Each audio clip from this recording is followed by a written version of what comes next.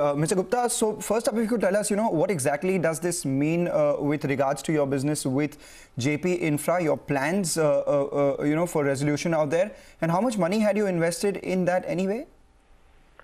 No, we have not invested any money till now. Okay. Based upon yesterday's judgment by NCLAT, they have mentioned that an interim monitoring committee has to be nominated. That consists of a representative from NBCC and three major lenders along with IRP, who will run the day-to-day business till the company is taken over by NBCC and till the final judgment of NCLAT is out. And next date they have given, next date of hearing they have given as 15th of May, which is not very long. All right, 15th of May is the date we will keep an eye out on. Up until then, everything is in a bit of a limbo. Let's talk about the status of your Amrapali projects. We understand that, this could be worth close to around 8,800 odd crores, of which you expected, execution worth around 300 to 400 crores in this year itself. What's the status on that? In fact, there are total 24 projects in total. So two projects have already been handed over, completed and handed over in last December. And 8 tenders we had finalized and work also had been started. But due to lockdown, the work is at standstill. As soon as lockdown is opened, the work will restart. 8 projects. These 8 projects consist of 12,000 houses approximately.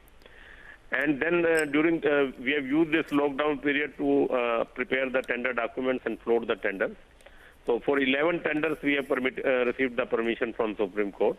10 tenders we have already floated, which will be opened progressively in May and June. 1 tender will come out in another 3-4 days. That will also be opened in June. These tenders will be finalized in the month of June and July, and hopefully by then the situation will also be clear and the work will start. It is important that you allude to the problems that we're facing on account of coronavirus and the lockdown.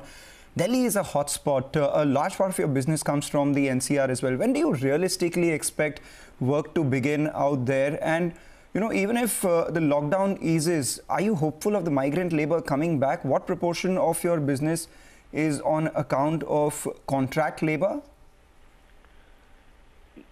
No, a lot of business depends on contract labor, but a large amount of labor is already available at site. They have not gone back home. So, but due to lockdown, we have not been able to start the work. If the lockdown eases, then we'll be able to start the work, and hopefully the migrant labor will also come. So once the lockdown eases, how long before you can start the work? And once you start the work, you will gradually improve your utilization, right? So initially you would be what, 30–40% utilization?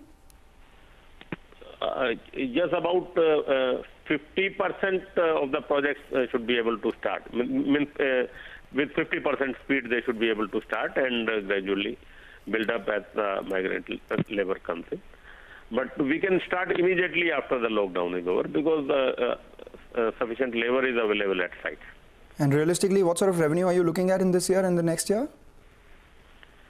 From NCR or total? For the total business.